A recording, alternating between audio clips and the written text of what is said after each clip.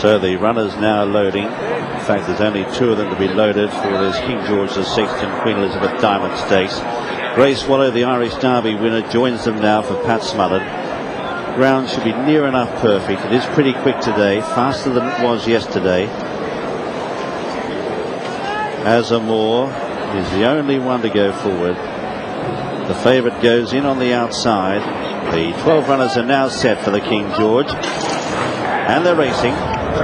Gamut was slightly slow in despite his last early and being hunted by Johnny Murtagh in the early stages. Bago began well, but heading them all off on the inside. Doyen up there in third is Mubtaka, and now Gamut crossing over from out wide. It's a furious early pace.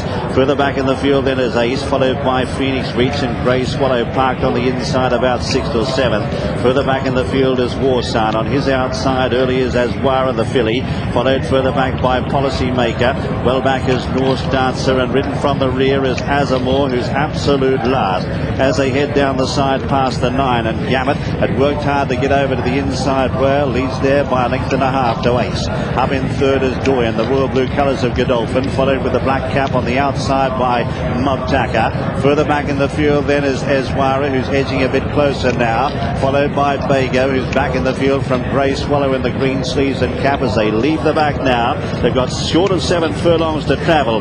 Gamut on the inside just showing the way here from Mubtaka. They're not hanging about. 2 lengths away then is Doyen, a half length to Ace, 2 lengths away then is Bago back in the field as they race up now towards the 6 furlong marker. Grey Swallow's nicely poised in centre field at this stage, followed further back in the field by Policymaker, Warsan, then Phoenix Reach, Norse Dancer and Azamour, absolute last, and will really have to stay here as they go past the 5. Gamut the leader on the inside from Mubtaka. 2 lengths away Doyen from Bago, who's got plenty of room. Out wider than Ace, coming up the centre of the course now. Fallon looking for better going, followed then by Grey Swallow and Ezwara. Further back is Policymaker. Here's Azamour grabbing hold of the bit, running on now, followed by Warsan, and last is Phoenix Reach.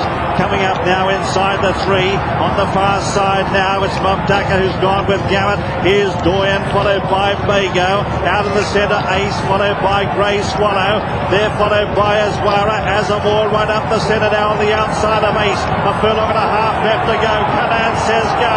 Azamour pounces. Azamour races to Bago. They settle down and fight it out from Norse Dancer, running a big race. Followed then by further back Doyen. Half a furlong to go now. It's Azamour 2 in front. Norse Dancer's gone into second, but will he stay? By golly, he will. He wins the King George in grand style. Azamour the winner. Norse Dancer second. Bago third. Warsan fourth, followed by Doyen, and further back was Ace, Grey Swallow. They're followed by Phoenix Reach. Ezwara well back with Gamut. But the winner, Azamour, came from last and has got up from